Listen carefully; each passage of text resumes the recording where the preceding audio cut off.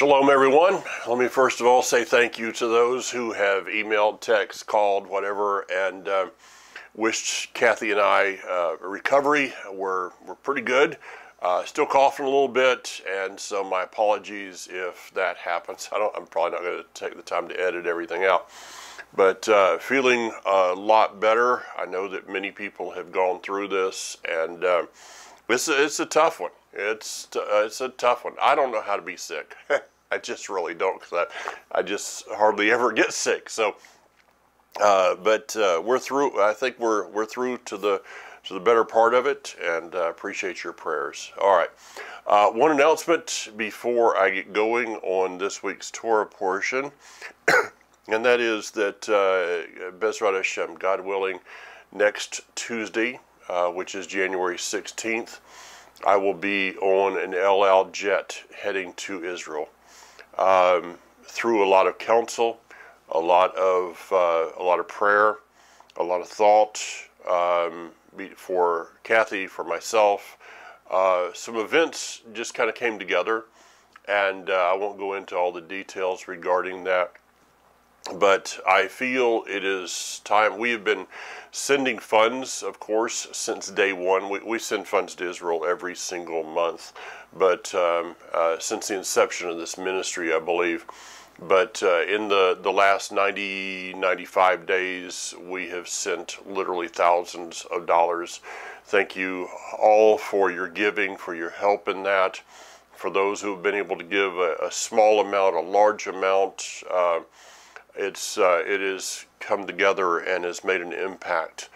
I just feel like at this point in time, it is the right timing to go. I don't have an agenda. All right, I've got places to stay, I got people to see, but I don't really have an agenda, and so I would appreciate it if any of you that would pray that whatever the Father has for me, for us.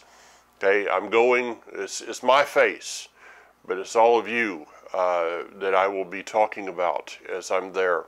And so, if you would, I would appreciate your prayers during this time. It's expensive. If anyone would like to help out, yes, I'll be taking funds. We have funds in our account already, the maximum that I can take on an airplane. So, well, as I said, we continue to give, and I'll be visiting with numerous people that we have that have been helping with. They've been the conduits on that side of the ocean, and so I'll be meeting with them. There's some other possibilities of some meetings that I'm not at liberty right now to talk about. So we'll just see what happens. Okay. If you would like to help with the expenses of the trip, that would be appreciated. You can donate through our website or send a check, whatever you'd like to do. But we've already been given incredible favor. I'll be staying in Jerusalem for the first, I'll be there for about 9 days, I believe it is. And so the first days that I'm there, I contacted a hotel that I've worked through many times. Many of you have stayed there. And basically, they're giving me they're giving me room and meals for less than I can get a hotel room for in the United States. So, favor already in that. Excited about the trip. I'm a lot of mixed emotions, a lot of things going on in my mind right now, of course. So a lot needs to be done between now and next Tuesday when I go. Again, thank you for your prayers during that time. It was something else, I can't remember what it was, so I'll just get into the Torah portion, and maybe you'll come to me along the way. Oh, by the way, yes, I will be, I know what it was. I'm scheduled to go visit our drone. I say our drone because though we did not raise the complete funds for it, we've got a significant amount in that drone in one of the communities up in Judea, Samaria. And that's life-saving, folks. That is life-saving. And so I'll be visiting that, and hopefully the team that is going to be trained to use that. I'll also be up with Hayaville for a couple days and spend some time with those guys. So I'll be able to give a little bit more of a report on maybe what's happening with Operation Itai.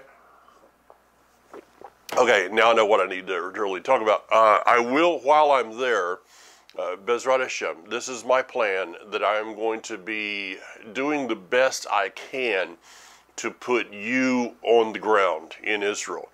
I will be posting, my plan is to post on Facebook Live during the day. I'll be taking some pictures and posting those. I'll be taking video. If I'm able to do interviews with people, I'll be posting those online. For those of you that are not on Facebook, what I'm, again, planning to do is when I come in the evening, to compile all of those photos, all of those videos, and write the videos into one file, edit that into one file that will be posted on my Vimeo site, on my YouTube site, on Rumble. And so if if you want to get I'll put it back on Facebook again. So if you'd like to follow us along the way, get other people involved. And I'll remind you, God willing, I'll be doing a video next week, but I'll remind you that when it comes to Facebook and on all these, it's all driven by algorithms. I don't understand algorithms, but it's all driven by that. If you just go and look at something on Facebook, let's just look at that one first. If you go and you look at something, okay, that's fine. If you like it, that puts you into a different category. If it is shared or if there's comments, okay, comments are the main one. Comments drive this thing, is my understanding. And so if you're following me on Facebook regarding the time in Israel, I would ask you not just to like something, though you could like it, but to also put a quick comment in the tagline underneath there. Put a quick comment, and that drives us out there into more places on Facebook. If those of you that are social media savvy and can give me any tips on this, please, I would be very much appreciative of that. Okay, getting into the Torah portion. Exodus chapter 6, starting in verse 2. Adonai, Yah spoke to Moshe. He said to him, I am Yud-Heh-Vav-Heh. I appeared to Avram, Yitzhak, and Yaakov as El Shaddai, although I did not make myself known to them by my name Yud-Heh-Vav-Heh. That's not really a true statement, okay? If we go back, and my thanks to the reminder I got Moshe Kempinski in his commentary this week, going back and quoting Rashi, that we see in the lives of Abraham, Yitzhak, Yaakov, that he did reveal himself, or by his name, Yud-Heh-Vav-Heh. So what's going on here? Is the Almighty confused? Absolutely not. But it says that he revealed himself as El Shaddai. And if we go to that word, that name, that title, okay, we could say that Yud-Heh-Vav-Heh is as close to a name for the Almighty that we have. Everything else is a title. It's an attribute. It's an aspect of who he is. And so when he reveals himself as El Shaddai or Adonai Sabaoth, the Lord of Hosts, or these various things, he is trying to relate to us how he is relating to us, how he's revealing himself. The scripture says, no man has seen Yud-Heh-Vav-Heh and lived. I believe that the translation on that is, no man has seen the fullness. That if you and I were to ever see everything that he is, this is why he said to Moshe, you can't. No, I mean, you may have been in the burning bush. You may have eaten with a part of me. You may have seen a part of me on Mount Sinai, but Moses, in your human frailty, in your nature, if I was ever to show you everything that I am, you would explode. Our literal being, I believe, this would be like a nuclear explosion of our flesh, that every molecule would come undone in us if we were to see everything that he is. So with this, he says, I reveal myself to as El Shaddai. In the El Shaddai is literally is translated as the all-sufficient one, the provider of all, that whatever you need in the moment, I can be that. That's kind of some thoughts regarding that title of him. But it is also about that in the process of working through Abraham, Isaac, and Yaakov, he was using creation. He was using the natural realm. He was not going outside of that realm. When, Abram with the kings and the dreams and all those things, he was still operating in this natural realm. But when it comes to the idea of what is going to happen in the Exodus, he is going to bring forth the spiritual realm into the natural realm. It is going to be something that in the end, people are going to have to look back and go, wait a minute, this could not happen. These things can only be happening if there is a thinning of the veil between the natural realm and the spiritual realm, to bring in what is going on in Israel right now. I remember on the evening of October 7th, as Kathy and I, this was the last night of Sukkot. Kathy and I had gone out to our son Daniel's and their family. We had decided to do not a Simchat Torah, but a prayer meeting. We had a number of us gathered there in his living room, and we began to worship, we began to pray. And I remember so distinctly one thing that I prayed that night, that books would be written, volumes would be written of the miracles that would happen during this war. I've studied through the years the miracles of 1948, of 1967, of 1973.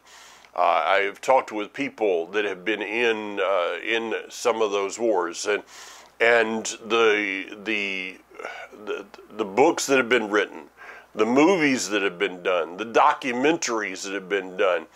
And I remember on that night asking that the Father would write, that there would be volumes upon volumes, more than has ever been written, regarding the miracles of this war. I've heard some of those, but I believe that in the end, there is going to be volumes written when the soldiers come out of Gaza, when they come out of the north, and are able to sit down and to evaluate the things that happen. I believe that there's going to be revelation that's going to come forth of who the Almighty is and how he has had a hand in this war from the beginning. So it is about that he is going to thin the veil. Now, let's consider this on another level regarding the land of Israel. Anybody that's been with me on a tour, I talk about this when I'm there. I think that many of you, even if it was not, you weren't there with me, but others, some people go to Israel and are oblivious to anything. Okay, it's amazing to me how many people I have led on a tour, and their life has it was like there was nothing happening. The light's on, well, it's on dim. Can't make myself laugh, I'll make myself cough. The light was on, but it was kind of like a night light that was on, barely. And they came back and the night light turned off. There was just nothing that happened in their lives. But I'm not talking about those people, and I have no idea how to deal with that. But for many of you that are listening to me, you know, there is a difference in the spiritual when you are there. As you're walking the streets of Jerusalem, and I fully expect to see this when I'm there, to feel this, experience this, as you're walking the streets of the land of Israel, you can feel the spiritual climate change at times. I have some friends that have been with me on I think 3 tours now, and they said, you know, the first couple of times they were there, it was like, wow, look at all this stuff. I mean, look, there's a dove flying around, and look, there's another falafel shop, and you know, and just kind of, you know, a wonderful time, cried through the land. But the last time they were there, they were sick the whole time, and they grieved through the whole time.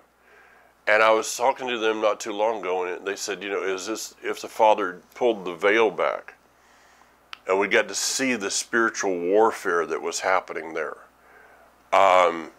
It's beyond comprehension sometimes. But it's like, and not to be science fiction here, but it's like Israel is the focus of a beam. If you take a flashlight or a laser, and you shine that at a spot, if you've got a flashlight that has a very focused beam on it, and you shine it at a spot, there is a spot in the center that is the brightest. Outside of that, the farther you go from in the peripheral of this, the dimmer that light becomes. I mean, this goes to a statement that Barry Phillips made of it says that Israel is the apple of his eyes, the pupil, the center, and that if we are in anywhere outside of the land of Israel, we are in his peripheral vision. So this is the same thing. And so for this time period, though his presence is, yes, all over the world, it is focused in the land and on the land and the people of the land of Israel. And if you and I are in South Africa or the United States or wherever you may be able to experience a level of his light, a level of his Shekinah, but it's not going to be the same. But the word of Zechariah, I believe it is, says that there's coming a day in which the whole earth will be filled.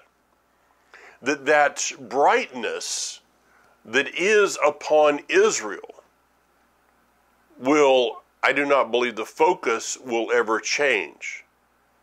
But the light will be able to travel to the ends of the earth, to where you will receive, you will walk in the same level of glory. I sound Pentecostal there. Again, I can't make myself laugh. I'll make myself cough. You will walk in the same level of Shekinah if you are in Papua New Guinea, if you are in Christchurch, New Zealand, which will probably have a name change by then, if you were in Johannesburg, South Africa, if you are in Moscow, wherever you may be, Timbuktu, and I know where that's at, wherever you may be, the same level of the Shekinah will be there. Until then, the focus, though, is on the land and the work that is happening in Israel. Okay, wow, I need to move on. Also, with them I established my covenant to give them the land of Canaan, the land where they wandered about and lived as foreigners. The word here is kum brit. It's actually kum brit aleph tav. So he says, I have established, kum, I have made to arise, talked about that word numerous times. I have made to arise my brit, my covenant, and then it is tied to the letters Aleph Tav right there. So let's kind of retranslate that a little bit, seeing what the meaning is, that I have also established I established the work of my Messiah, Aleph Tav, pointing to the Messiah. I have established the work of the covenant of the Messiah in their lives. And he's going on and saying, I'm about to do it with the whole house of Israel. As he says, I have listened to their groaning. All right, talked about that last week. They were groaning, crying out, just groaning and crying out. They weren't looking up. They were just groaning. They were just complaining. But he's faithful. He is faithful to his covenant and was listening to that. And it says, and I have remembered my covenant. Now, it's not that he forgot it. It's not like, you lose your car keys. Where did I put my covenant? No, that's not the way it is. It is that there are times that I don't understand this, but there are times and seasons upon this earth. It's like the roller coaster. There's times you're going up. There's times you're coming down. There's ebb and flow regarding the fulfillment of prophecy. Why is this? That's up to him, far beyond me. But it's as if he's saying here, I am now acting upon.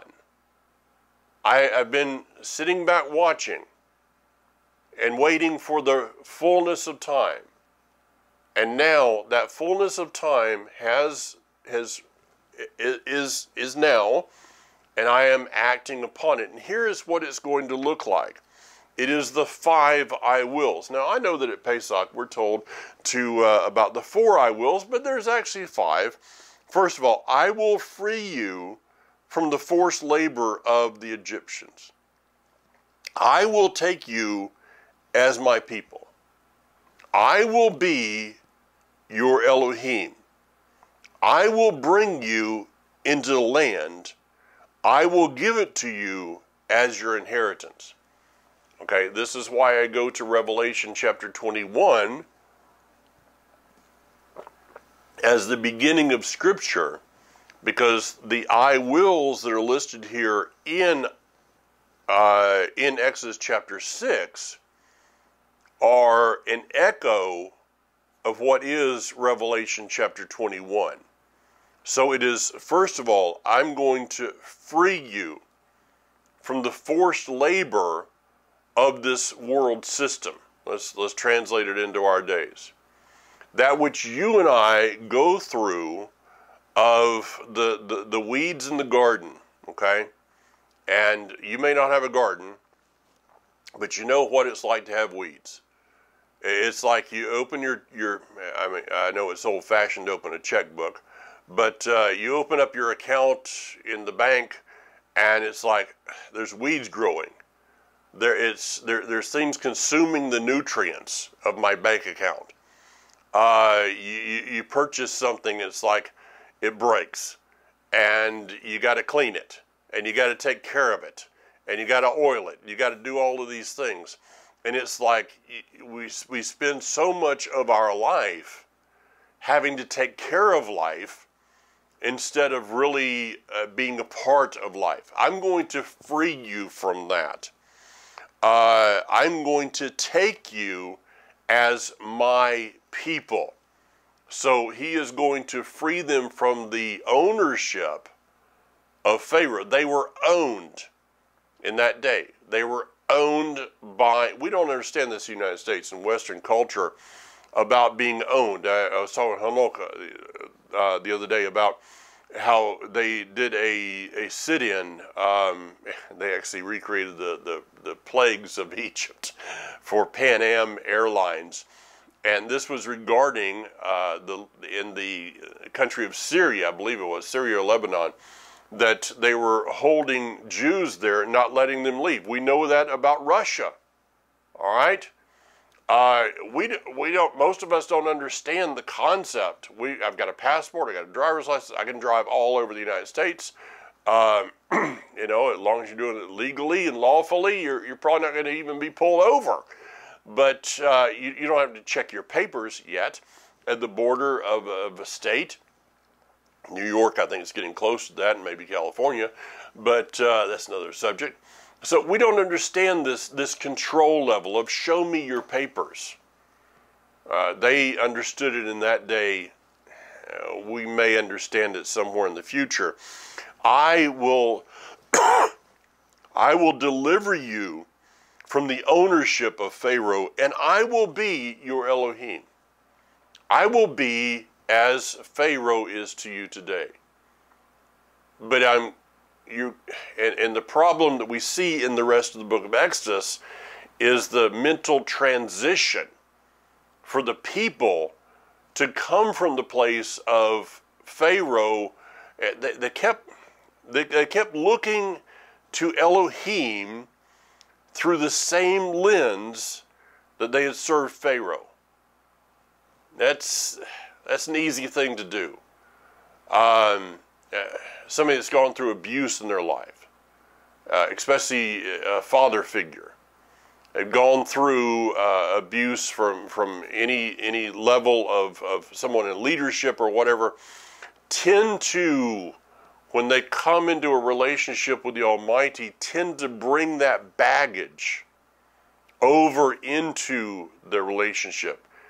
And the goal is that we would leave that baggage behind and understand that He is as the song says, a good father.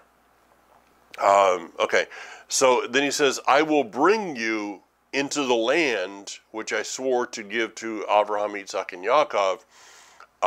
Again, to quote Ephraim or Ramona Frank, without Israel as our destination, we are destined to become just another denomination wandering in the wilderness. And ladies and gentlemen, I see that happening around me today.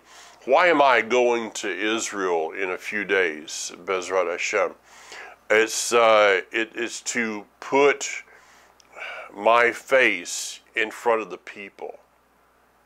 Not just the people of Israel, but the people that are Messianic Hebrew roots people that need to come to this realization that in this time in which, in fact, as I'm there, this is going to be the starting of the caucuses and the elections in the United States, and people getting caught up in making exile great again.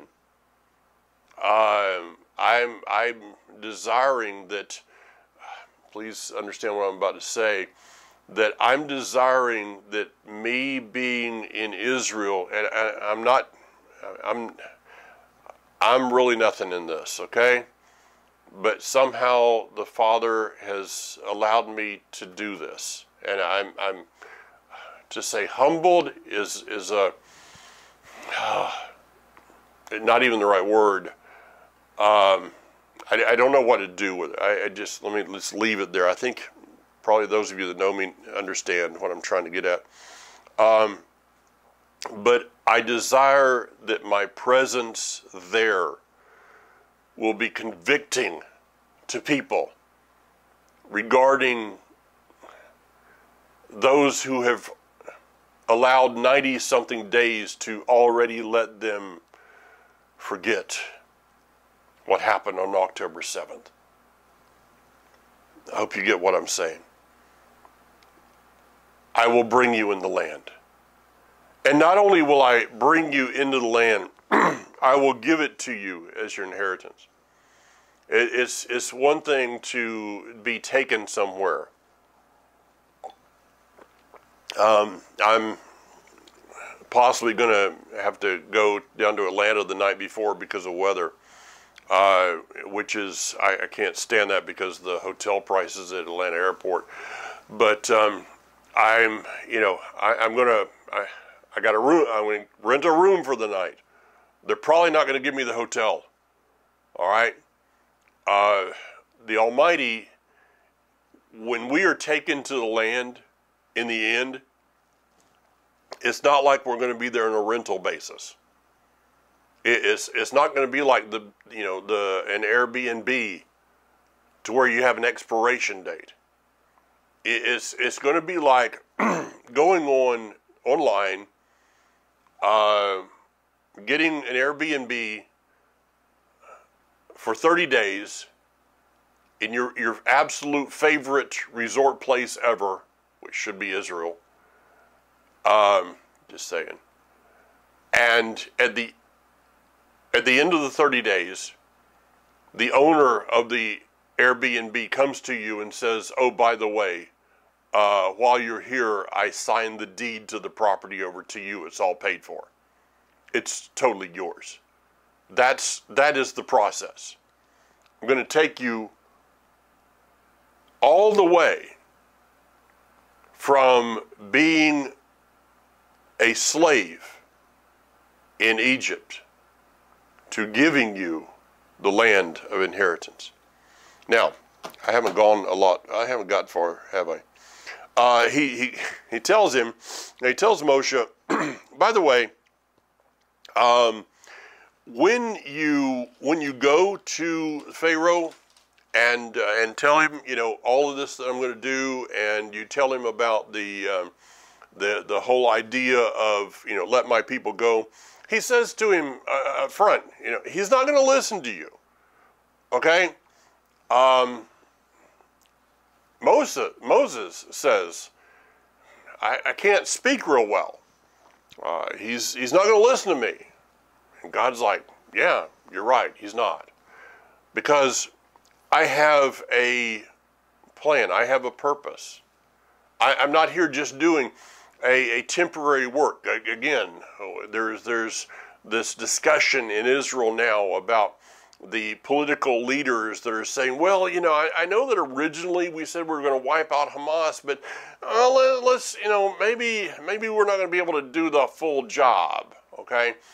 When the Almighty does what he is doing, it's not going to be half-hearted.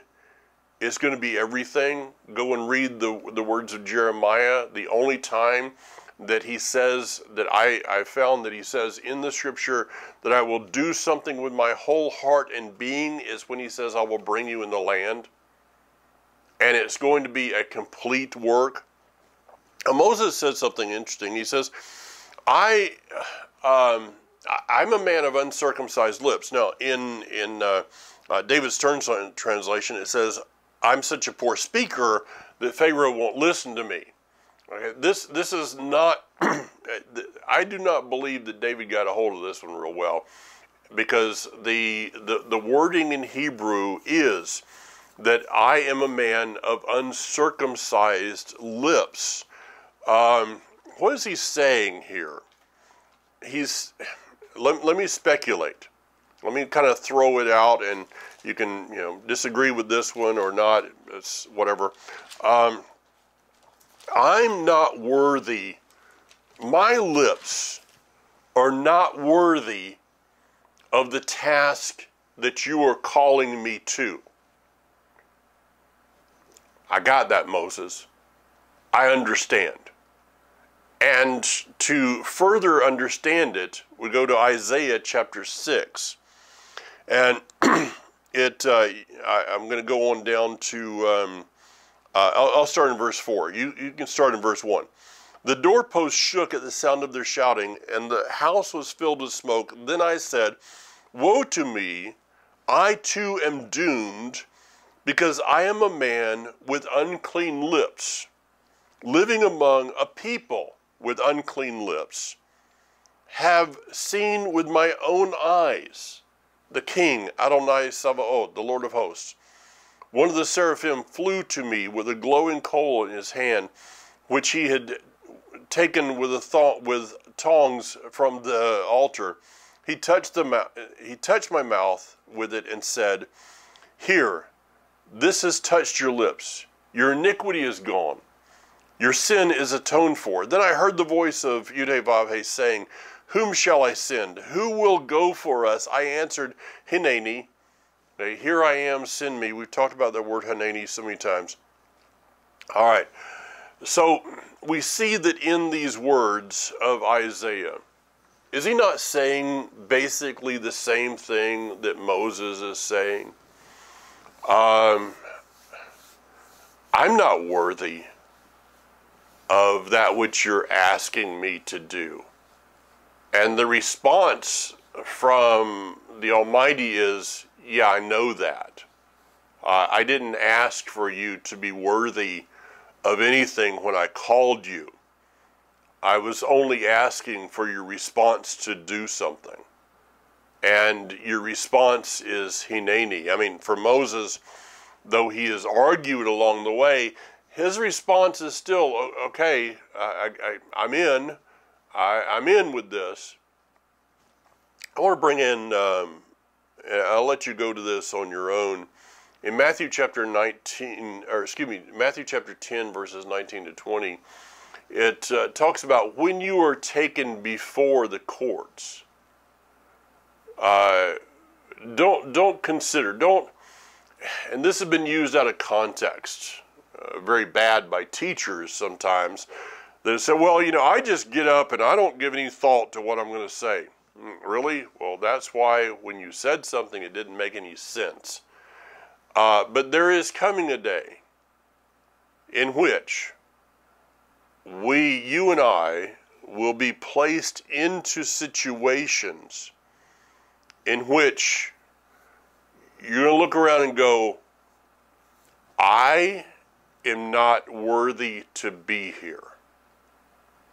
And I'm really not worthy to say anything. But yet, there's going to be that, as we called it in the Pentecostal, in the Assembly of God, that unction. There's going to be a thumb in your back, if you would. There's going to be words that well up within you. But the moment that a person loses the aspect and begins to think that they are worthy of their calling, I can tell you, and this is it's not a false humility. There's never been a day, and I've been in ministry now for what is it, 30 years or something, over 30 years, this will be 34, something like that. There's never been a day that I felt worthy of what I do. And I hope I never feel that way, because I'm kind of thinking that the day that I feel worthy of doing what I do should probably be the last day that I do what I do. But our feeling of unworthiness must be overcome by our revelation of how worthy He is, of how holy, kadosh, He is, and that it is I'm just kind of thinking this through as I'm saying, there's no notes on this. The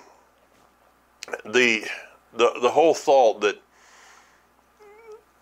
His altar, that coal, I mean, think about this. The coal of the altar had the blood of the altar. Okay? The coals upon the altar had the blood of the altar. They were stained with the blood from the sacrificial animal. And so the blood, the coals of the heavenly altar would be stained with the blood of the Messiah. There's power in the blood, yeah. God, that's a great place for that song. Just remember that when He asks you to say something, He's not asking you for your worthiness. He is proving his worthiness through you. He's not asking you for your holiness. He's proving his holiness through you. Now, in chapter 7, he's not going to listen. He's going to be stubborn. And by the way, Moses, and I'm not going to tell you this up front, but when you go into these settings, you're going to be challenged. Okay? Let my people go. Oh, yeah, that's a good idea. No, that's not how it's going to work out. To the point that when he throws that rod down, he's probably expecting, well, if it turns into a snake, okay, whatever. But he's not expecting the magicians of Pharaoh to be able to do the same thing. He's like, wait a minute, I didn't quite see that happening. But see, there's something far greater that's going on, is that the last time that Moses threw a rod down, it became a snake.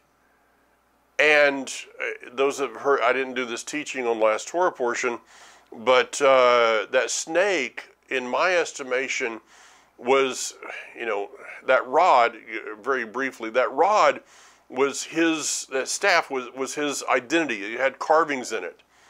And so he saw himself, that's who he was, his autobiography. He saw himself as a failure. He saw himself as unworthy. And so when he threw that down, he saw that the serpent of his thoughts of who he was. And it was maybe as he picked it up, all of that was totally taken away. But now when he throws it down again, it becomes a serpent once again. And he's reminded of his past. But his past is now what helps him to overcome. That which he has gone through, that which he went through for some 40 years or so in the wilderness. Some believe it was 40, some believe it was 60. But that which he learned through his past, that which he learned because of the incident with the Hebrews, the incident that we read about last week of killing the Egyptian, all that he learned during that time, all that he learned in Midian, all that he learned with Jethro, all of that is now the strength, his overcoming strength. See, that's a fascinating thing, that he can take our past, no matter how shady our past is, no matter what is there, he can take our past, he can erase it, but then use it. That he can take our past and make it our strengths to keep us moving forward. Now, I'm not going to go through all of the plagues. If you notice, you go over to the book of Revelation. It kind of mirror images here a little bit, a lot. That which happened will happen. But I want to go all the way down to chapter 9. And it's a verse that I have circled here, that I'll start in verse 15 of chapter 9. But now I could have stretched out my hand and struck you and your people with such severe plagues that you have been wiped off of the earth. It is for this very reason that I have kept you alive, to show you my power, so that my name may resound throughout the whole earth. Who's he talking to? Well, obviously, he's talking to Pharaoh, okay? Pharaoh, through all these plagues, there wasn't a moment in time that I couldn't have killed you. I could have caused something to happen and you'd be dead already. But I've kept you alive for a reason. And the reason is that I want to show you my complete work. In fact, I want to show my complete work through you. So let me ask you again the question. Who is he talking to? Is he talking to Pharaoh? Is he talking to Moses? There's a thought for you. As Moses is giving these words to Pharaoh, is he also thinking, wait a minute, these words are resounding in my own life? That the Father has kept me alive. Why? He's kept me alive for the purpose that his name would resound throughout the whole earth. So I'll ask a question again. Who is he talking to? Is he talking to Pharaoh? Is he talking to Moses? Or is he talking to you and I? Okay, I got it. A, B, C, D, E, all the above. I think he's talking to all of us. I've said this probably a few months ago as I talk to people in this walk. There's something that comes out all the time. People say, you know, I don't know how I survived this long. I don't know how I lived. I've lived through things and I don't know why, and I should have died, and why do you keep you alive? I mean, this was before you were following him. You were like running away from him, and you look back now and go, wow, he was there anyway. Unworthy, yeah. I've kept you alive. I read these words first in the year 2005. That they just kind of came off the page at me that year. This was a year about 2 years into Join to Hashem, and I had been in Israel, and I think it was after this I'd talked to a friend of mine. He says, you know, with what had happened to you guys, to you in your ministry, says they said we didn't expect you to survive, and I wrote down the year. And I circled the part of this verse because I want to go back every single year that I read through the Torah. I want to be reminded that the only reason that I'm here is because he did this. Okay, moving on. Verse 20 is an interesting. Whoever among Pharaoh's servants feared what Yudhe-Vave had said, had his slaves and livestock escape into the houses. I'm still back on the last thought. But those who had no regard for what Yudhe-Vave had said left their slaves and their livestock in the field.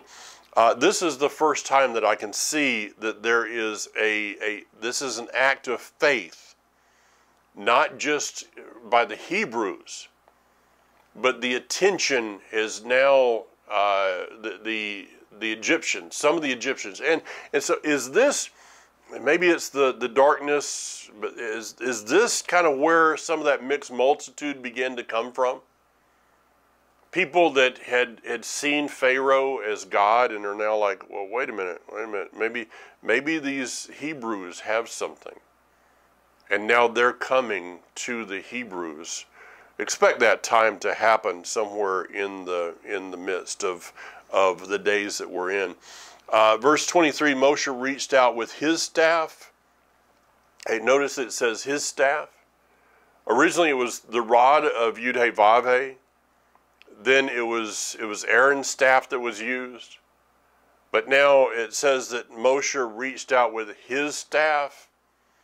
There is a place that Moshe has become confident, not prideful, but confident in the person that that the Father has brought him to be. You and I need to experience that. And lastly, Pharaoh, this is verse 35, Pharaoh was made hard-hearted. He didn't let the people of Israel go, just as Yudhe-Vave had said through Moshe. The word there is hazak. We know that as hazak, beneath kazak. Be strong, and let us be strengthened. It's the words I say every week on this program. Be strong. Hazak. Pharaoh was made hazak. The line's drawn, folks. It's not being drawn. The line is drawn. Will our heart, our inward being, our inward man will we become hazak, strengthened for Yud-Heh-Vav-Heh, toward him or toward the world? Choice is ours in the end. Shabbat Shalom, Shavua Tov. Have a blessed, prosperous week. Bezrat Hashem. Yeah, we'll see what happens. See you again next week. Thank you. I appreciate your prayers this week. Just for direction, for guidance, wisdom, all of those things. Favor as I deal with almost made it. Favor for all the things that that need to come together in this next week. So, but as far as for you, Hazak, be strong. Yivarechecha Adonai v'yishmarecha.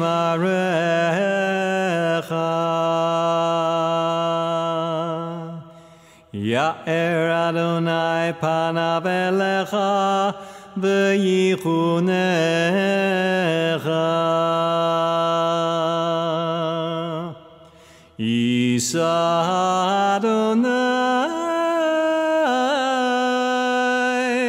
panav elecha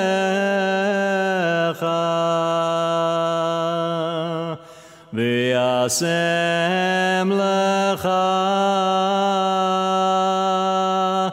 shalom.